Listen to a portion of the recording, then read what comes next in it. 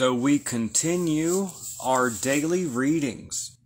All right, we're reading the occult classics, and today we continue our reading of the 3 books of occult philosophy by Heinrich Cornelius Agrippa.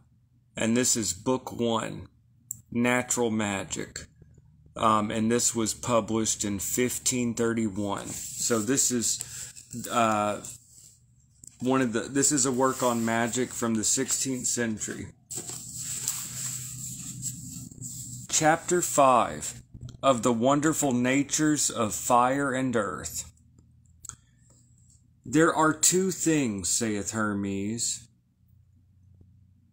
that is, fire and earth, which are sufficient for the operation of all wonderful things. The former is active, the latter passive. Fire, as saith Dionysius, in all things and through all things comes and goes away bright. It is in all things bright, and at the same time occult and unknown. Talking about fire, the element of fire.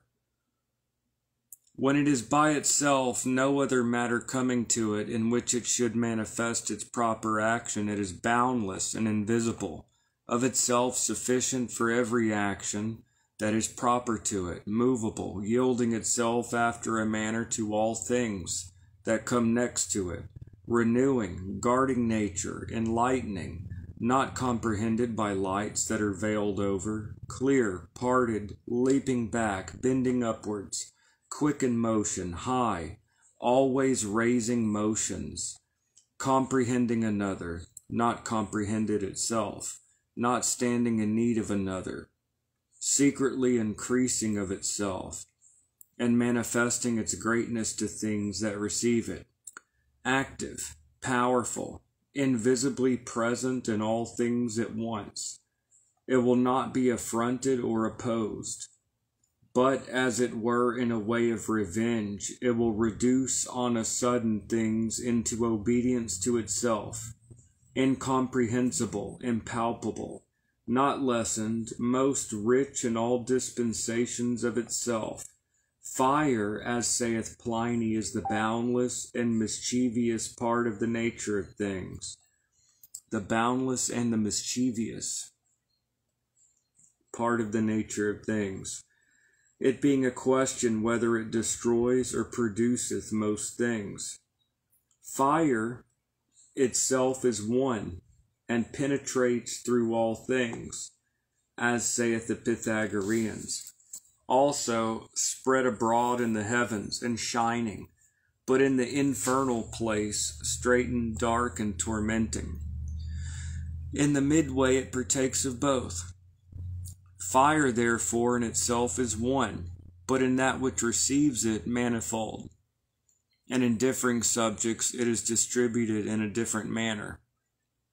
As Cleanthes witnesseth in Cicero, that fire then which we use is fetched out of other things. That fire then which we use is fetched out of other things. It is in stones. It is fetched out by the stroke of the steel. It is in earth, and makes that after digging up to smoke. It is in water and heat springs and wells. It is in the depth of the sea, and makes that being tossed with winds warm. It is in the air, and makes it, as we oftentimes see, to burn. And all animals and living things whatsoever, and also all vegetables, are preserved by heat, and everything that lives, lives by reason of the enclosed heat. The properties of the fire that is above are heat, making all things fruitful, and light, giving life to all things. The properties of the infernal fire are a parched heat, consuming all things, and darkness, making all things barren. The celestial and bright fire drives away spirits of darkness.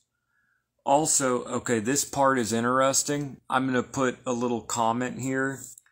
This part is interesting. This gives a reason why in magic you always light a candle. You always light a candle when you're doing magic. You always have a candle or a lamp present. So anyways, I'm going to read this. You hear many traditional grimoire magicians, they always have a candle or a lamp when they do prayers or magic. This is why. So this is Agrippa, 3 books of occult philosophy, book 1, chapter 5. It says here, let's do this, okay. The properties of the fire that is above, the celestial or divine fire. The properties of the fire that is above are heat, making all things fruitful, and light, giving life to all things. The divine fire. The properties of the infernal fire are a parched heat, consuming all things, and darkness, making all things barren. The celestial and bright fire drives away spirits of darkness. Also, this our fire made with wood drives away the same. So this our fire made with wood drives away evil spirits. So the celestial and bright fire drives away spirits of darkness. Also, this our fire made with wood drives away the same, inasmuch as it hath analogy with, and is the vehiculum of that superior light, as also of him who saith, I am the light of the world, which is true fire, the Father of lights, from whom every good thing that is given comes, sending forth the light of his fire, and communicating it first to the sun, S-U-N, and the rest of the celestial bodies, and by these, as by mediating instruments, conveying that light into our fire. So that is just really iconic. I want to read that one more time. That is really cool. Okay. The properties of the fire that is above. Very rarely in reading Agrippa, well, I'm not going to bind myself to that. Am I going to read again and again? But this one time, I want to reread that. Check this out. Okay. The celestial and bright fire drives away spirits of darkness. Also this our fire, I just heard a pop inside. Also this our fire made with the wood drives away the same, inasmuch as it hath an analogy with, and is the vehiculum of that superior light, as also of him who saith, I am the light of the world, which is true fire, the Father of lights, from whom every good thing that is given comes, sending forth the light of his fire, and communicating it first to the sun, S-U-N, communicating it first to the sun, sending forth the light of his fire, and communicating it first to the sun, and the rest of the celestial bodies, and by these, as by mediating instruments, conveying that light into our fire, made with wood below. So you're getting this idea of the divine fire from God, the celestial fire of the sun and stars, and then the elemental fire with wood or whatever, or a lamp here below. So using Agrippa in his Renaissance, 16th century mindset, this is the fire. The true fire is the divine fire in the archetypal realm. Beyond the divine fire, like I said, the celestial fire of the stars, and then like the fire we have here. Okay.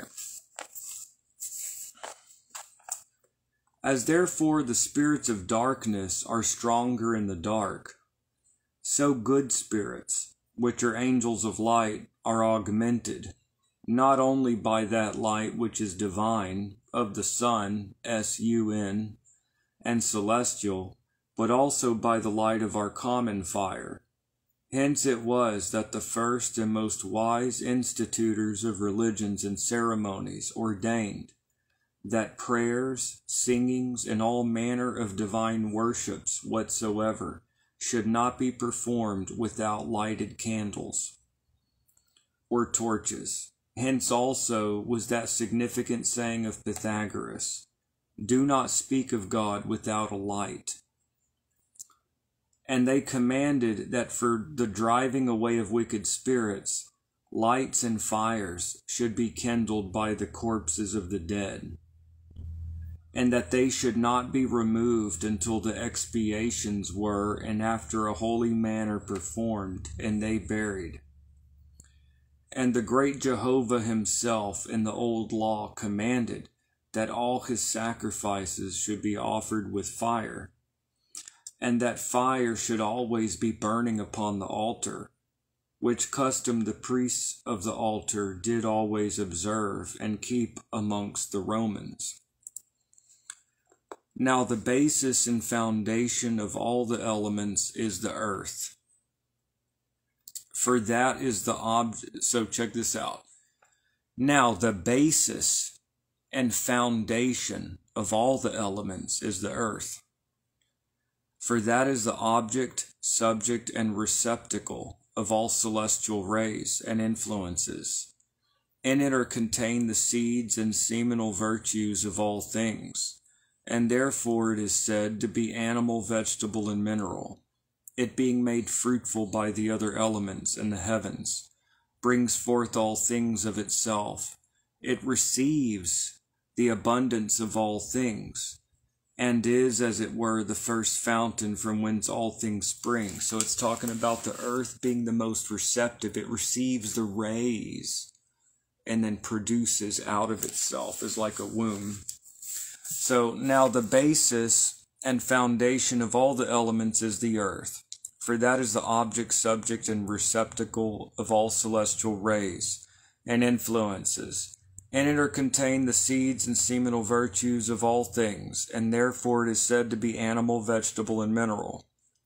It being made fruitful by the other elements, and the heavens brings forth all things of itself.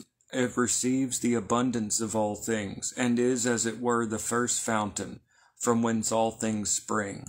It is the center, foundation, and mother of all things. Take as much of it as you please, separated, washed, depurated, subtilized. If you let it lie in the open air a little while, it will, being full and abounding with heavenly virtues, of itself bring forth plants, worms, and other living things, also stones and bright sparks of metals.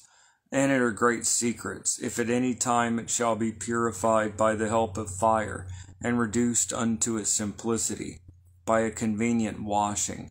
It is the first matter of our creation, and the truest medicine that can restore and preserve us.